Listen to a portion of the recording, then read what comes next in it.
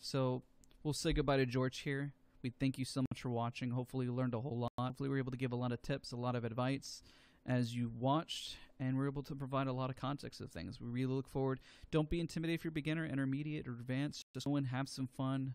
Learn a whole lot about AimLab. It's free. Can't really beat free when you can add a free giraffe named George. We appreciate you guys for watching. We look forward to seeing you guys all next time. Hello and welcome to AimLab. Today we're going to cover quite a bit. If you're a beginner, if you're intermediate, advanced, we welcome you because today we're going to review some of the Creator Studio's features such as various maps such as Bind or Valhaven. We're going to discuss the custom weapons in the Creator Studio, some of the smart bots. We're going to enjoy a lot of the tasks. We're going to go through them together. We're going to talk about the pros and cons, what you can learn. We're going to review some of the crosshair outlines. We're going to build a flicking task within the Creator Studio, or we're even going to build a tracking task. And don't worry, while all of this is going to feel very overwhelming at first, we're going to take it slow. We're going to enjoy the journey together. And it doesn't matter if you're a beginner, intermediate, or advanced user, because today we're going to break down everything within AimLab that I discussed and make sure that this takes you on a healthy journey as you look to improve your aim. Now remember some of the biggest things. Let's go ahead and add a few of these scenarios. We're going to start with some of the fun stuff first. We're going to start with the scenarios. Remember that even if you go to a gym, I'm going to relate this heavily towards being and working out in a gym. Maybe you're one of the fastest runners in the world. Maybe perhaps you can lift the most. A lot of these scenarios you will find perhaps you are one of the fastest runners. Maybe you're just one of the fastest at flicking. But maybe you don't have the speed to really back it up. Maybe you need to work on that. Maybe you work on your precision. Maybe you need to work. Overall, your goal is to improve your mouse control. And the plus side, even with AimLab, is that you can utilize controller functionality. So let's start with some of these scenarios. Let's go with Sphere Track 90, Arc Track, Star Track, Micro Start Track, as well as Reactive Track. So I have all these. We're going to cover every single one of them and go really in depth. And we're going to do this without doing multiple takes. You're going to see just raw aim and everything that we're going to discuss within it. Let's start with Sphere Track 90. I really enjoy a lot of these new scenarios, and I've put a lot of time into them so far. They're a whole lot of fun and enjoyable. Remember, even with your settings, as you hop into AimLab, as you can tell, you can go to your options and change your crosshair that we mentioned before. You can change the opacity so you get more of a little bit of an outline there. You can change the length of it. You can make it a little smaller. Kind of like what you see on Valorant or CSGO. You can change the thickness if you like. Right now we kind of have that little bit of a healthy medium in the crosshair. Let me go and save that. If we go back to the screen here, just know that you have a lot of functionality at your disposal. So in this first scenario, what I'm going to do is I'm going to simply just start tracking, and then we're going to break down everything that we saw here. I'll do my best to kind of talk throughout some of the scenarios. Some of them we'll just kind of let run, see what mistakes we make. And then we'll break down everything.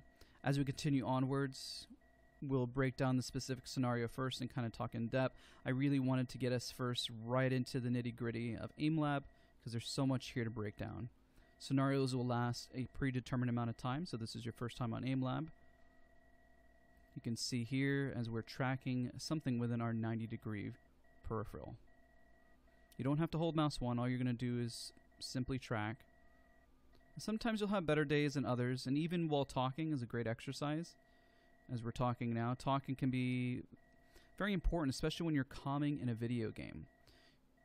So maybe you might have a friend next to you where you can have some calming and communication. So right there we got top placement, which is not half bad considering we were talking through it.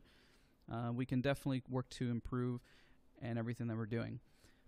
Because talking can definitely make it a lot more of a struggle, and you'll continue to get better and better as you do this. So what you saw there was Sphere Track 90 Ultimate, which is perfect for scenarios where you're tracking individuals right in front of you. Maybe it's like Apex Legends, Quake, or various games where the target seems to be floating, whether it's Horizon, Popping, or Q. Maybe you're in Quake and you're doing your rocket jumps and kind of bouncing around. Sphere Track 90 Ultimate is going to be a fantastic scenario to getting you comfortable within the 90-degree surface right in front of you.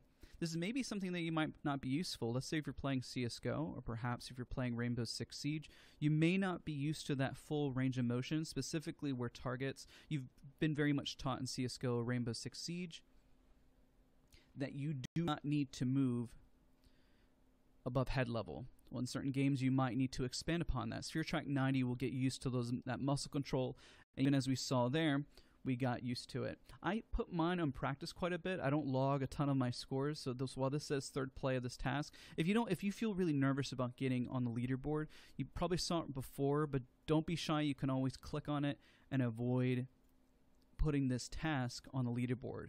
And of course, maybe there's scenarios that you may play less. I know there's quite a few that'll play less, but one of them that's coming up is one of my favorites. I think I have over 50 attempts on that I really, really enjoy specifically just because it really hones in on my aim. So let's go to the next task here. Arc Track is a fantastic scenario where individual players in front of you will arc. And this is really, really helpful to improving and stabilize your aim, because most targets are not going to just hover left and right strafes. And let's just go ahead and showcase that for all of you guys here.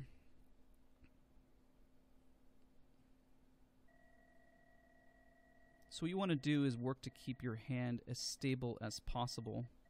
And if you have any sort of jittering, all it means is perhaps you're not warmed up. And it's why you do this scenario.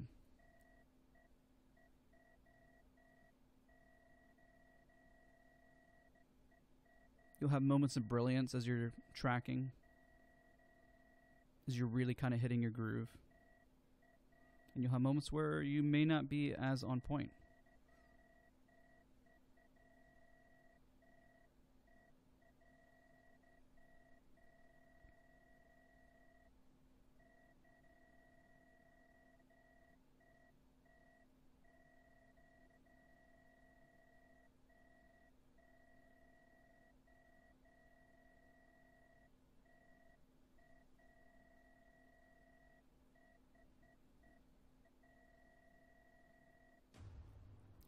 Not a bad run.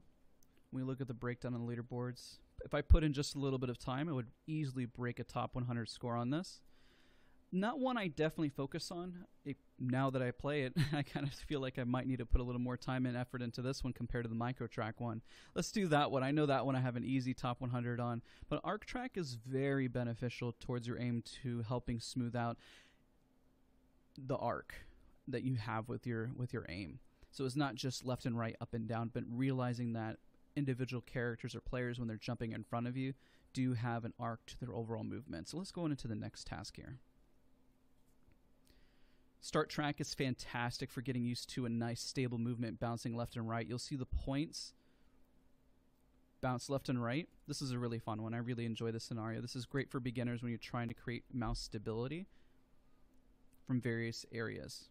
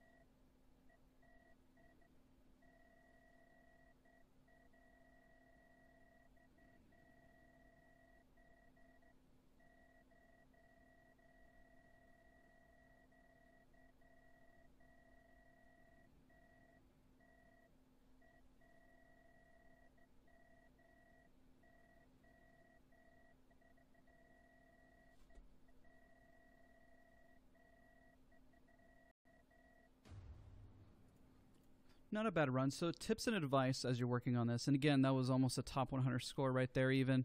Another one I really enjoy. I know I've broken a top 100 before. I think I probably did under practice. One of the biggest things here, I'm actually utilizing a new sensitivity. Don't be afraid to practice and utilize a new sensitivity if you need it.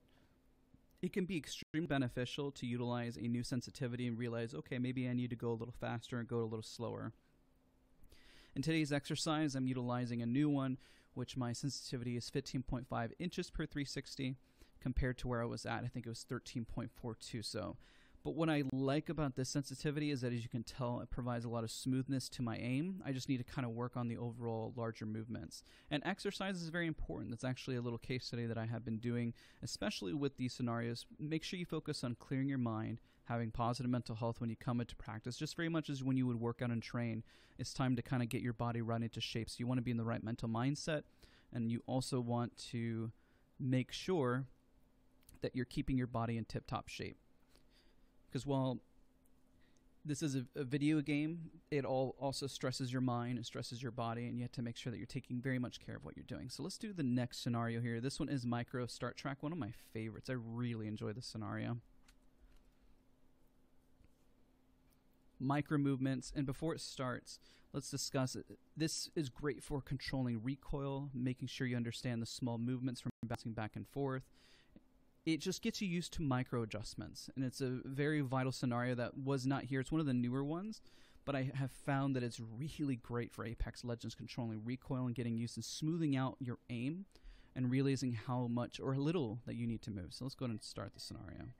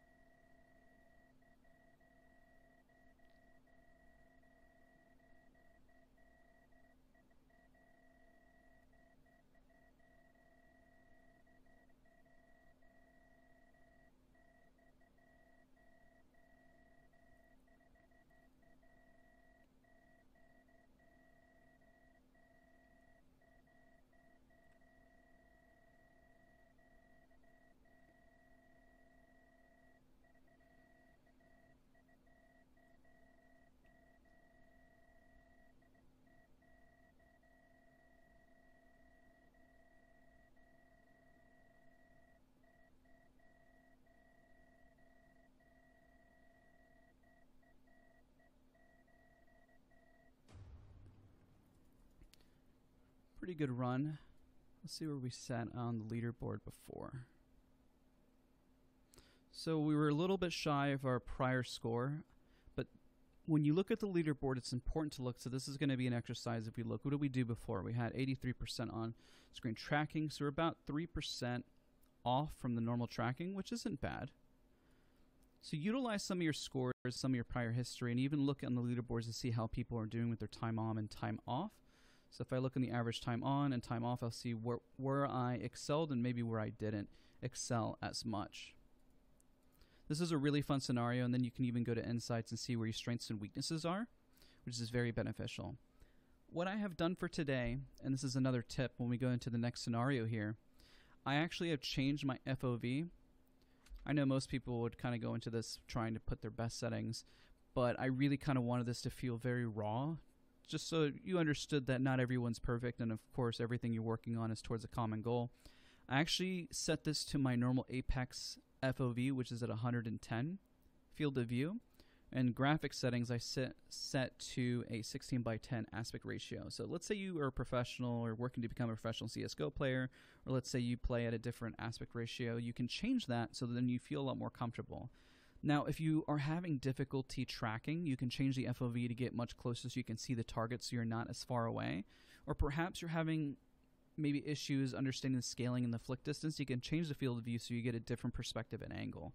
This is positive to do just to kind of get you perspective. Remember that field of view is all about just changing your lens. If you compare it to, let's say, a camera. If you're using a camera lens and you zoom in with it, well, that changes the field of view, and you zoom out with it. The camera isn't changing. It still requires the same distance, but it's definitely a very helpful trick. So in this one that we're about to do, I might hit reset here so we can take a look at it. This one is a reactive one. I really like the scenario for reactive. I'm going to restart it so we can talk about it a little bit more in depth as well. The reactive one is really beneficial in terms of making sure that you're flicking right back onto the target. It's a rather large target, as you saw there, but that's not a bad thing because really the focus is to make sure that you're flicking back and forth and reacting appropriately. This one will definitely vary depending on the time of day, and make sure if you exercise, eating right, all of those things will come into effect as you work on the reactive change of what you're tracking.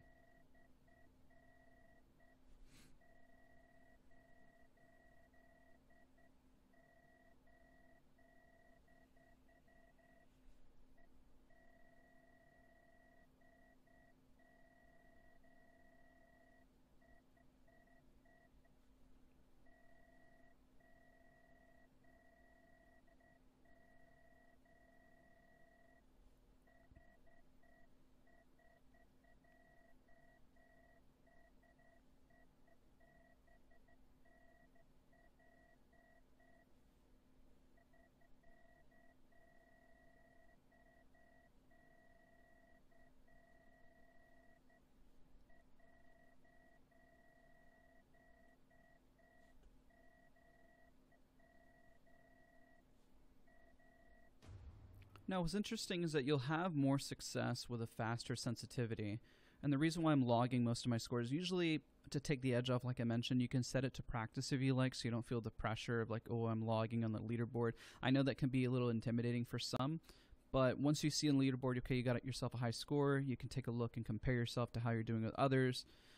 And, you know, not an overall bad performance just for doing these all back to back. I would say how much time you need to spend on these scenarios would vary depending on your overall goals. It's kind of like when you're working out at a gym, right? You need to compare and ask yourself, how much time do I need to spend to really achieve the results I'm looking for? I always recommend somewhere between 15 to 30 minutes. Each of these scenarios takes about a minute apiece. So we have 5 here. These are the new tracking scenarios. And just kind of recap the ones that we've already looked at. You're looking at Sphere Track 90, Arc Track, Start Track, Micro Start Track, and Reactive Track. So we got a lot here. And these are all 1 minute apiece. And if you did them all three, you know, a total of 3 times, and that would equate to a total of 15 minutes. And at that point, when you hop in game, you should feel quite warmed up and pretty positive as you hopped into your games. And that's really the whole point. And when you start to kind of work on certain movements, so if we look at these scenarios and we were to ask ourselves, which one did I struggle with? I almost want to say Arc Track was probably the one I struggled with the most. Micro Start Track, I think if I had a good day, that seemed to be a scenario that I started taking more seriously on the leaderboards just because I was really popping off with it.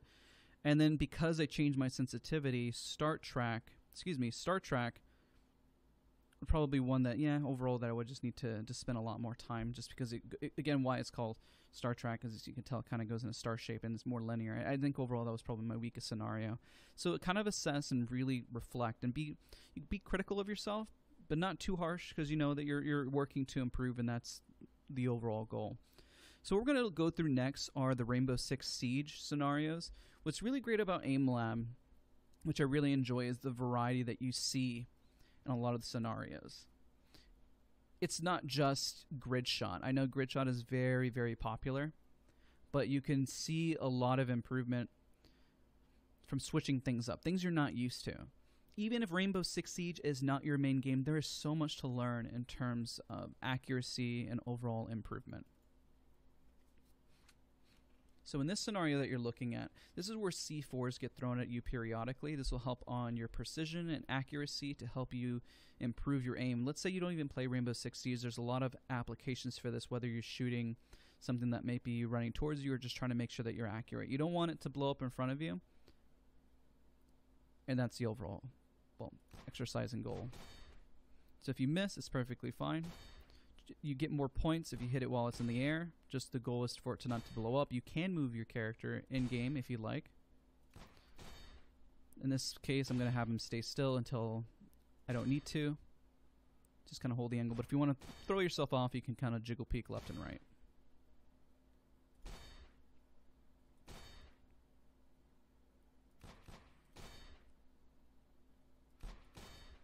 Again, don't be turned off if you don't play Rainbow Six Siege, because flicking to various small targets of various shapes at various angles can be very beneficial to improving your aim. Even if Rainbow Six Siege isn't even my main game, I still actually thoroughly enjoy the scenario and definitely learned a lot from it.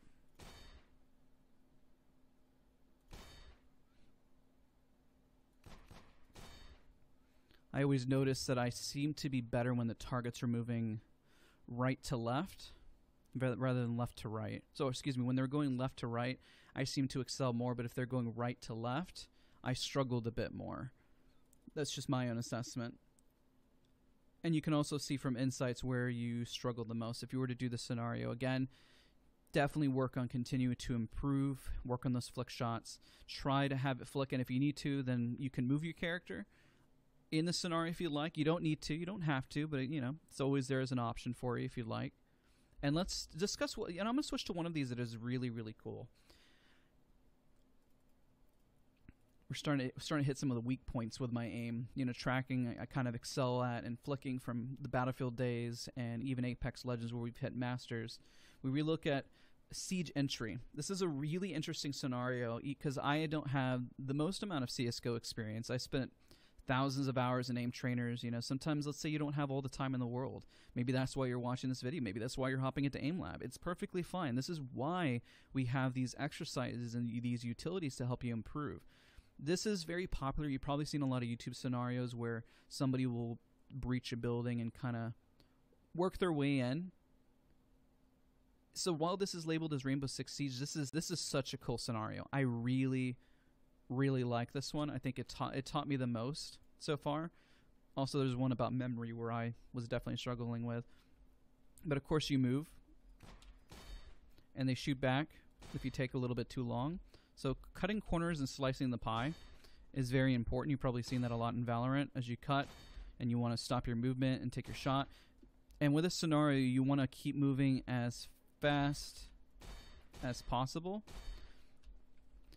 And as you continue to improve, you start to maximize on your movement and get faster and faster.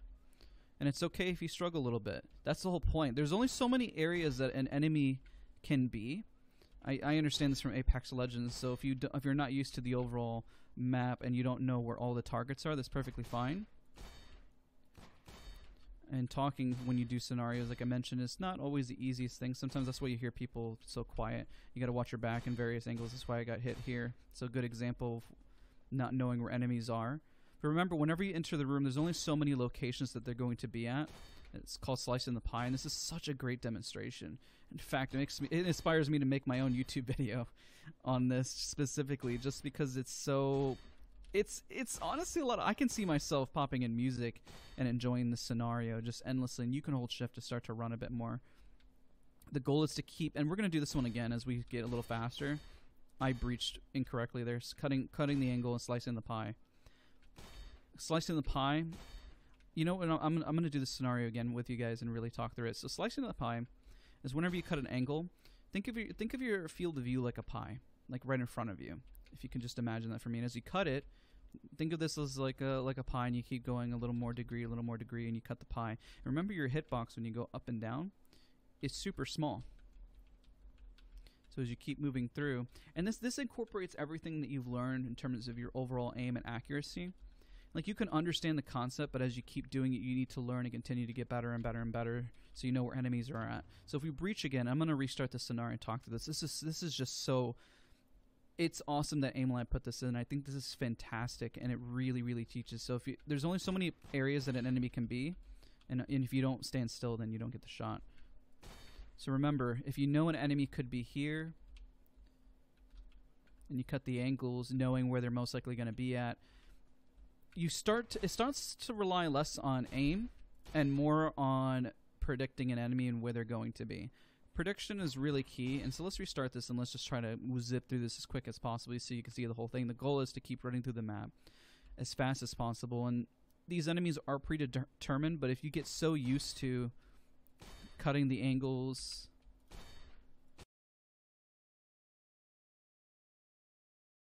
and going through various motions, you start to really speed up. Even as you see me going through this, because I know where the enemies are, you really start to speed up your overall aim and your overall accuracy, and of course they punish you and shoot you back if you take a little too long, which we did in that scenario.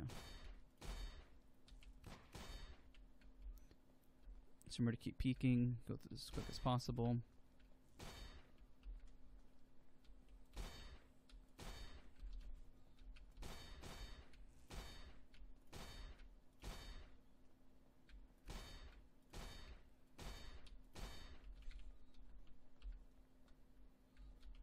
And it's pretty straightforward where you need to go. There's areas that I need to check. I need to get better about checking. Too much Apex Legends, everyone always around you. You need to play a lot smarter. But this is why we do this. This is literally why we do this. Where you're not looking at somebody who's perfect. Where I have a lot of strengths, but I also have a lot of weaknesses, and that's perfectly fine.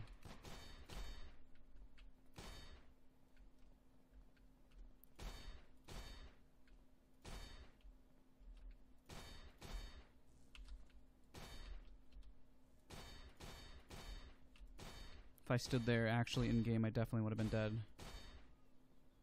But we learn, right? We get better.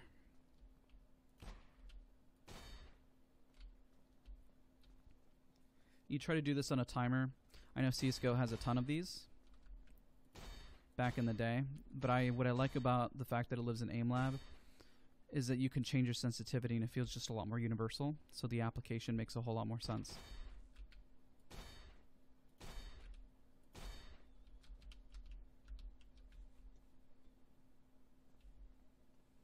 and then you're right back at the start. And you just kind of rush right through again. So this says a high score. I know I always put all these in. Let's see, what is the average score that we see on this? For Siege Entry, I don't think I was able to get this on the leaderboard, but can always continue to do better and keep rinsing and repeating. And if we did it one more time, I just kind of want to do it one more time for exercise sake. This is such a good one. And when we go into the Creator Studio, this is going to be a good segue to everything that we talk about from the Creator Studio standpoint. It's kind of why I'm spending a little bit more time on it, and I feel like it's one of my weaknesses. So when I'm just kind of generally enjoying kind of going through this is where you find your passion and where you find things that you need to work on, because you're keeping your crosshairs at head level as well as you're doing this, which is great.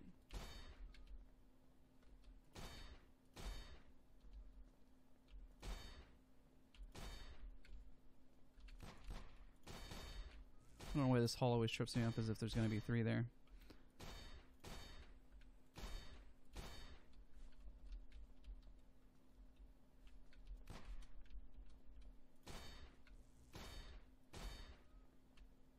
It's okay if you're not perfect. Remember that as you're doing this. Even if you're super good, try to beat this score. Try to hop in. Try to do better.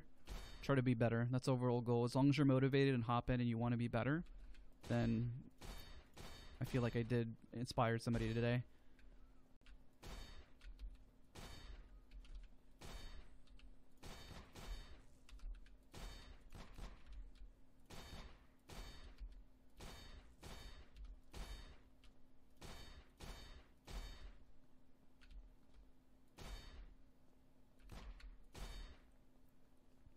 And remember, enemies are always going to be in the strangest spots. Trust me, playing Apex Legends, people are always in the weirdest spots. But they start to become predictable over time, and that's part of the magic of things. If you start to kind of think outside the box of where enemies could or could not be, then you've done half of the work, right?